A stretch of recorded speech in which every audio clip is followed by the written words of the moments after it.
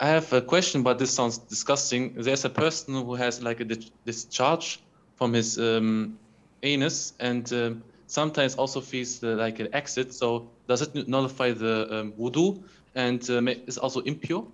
Okay. Anything, this is a rule by default.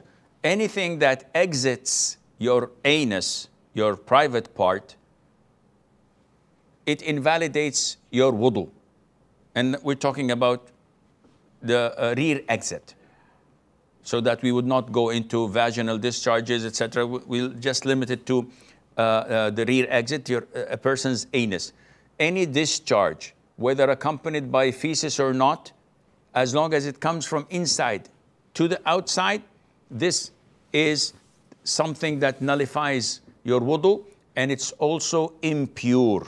And this is why scholars differentiate between piles that are inside the anus, and sometimes blood comes out, and those that are outside the anus and blood comes out.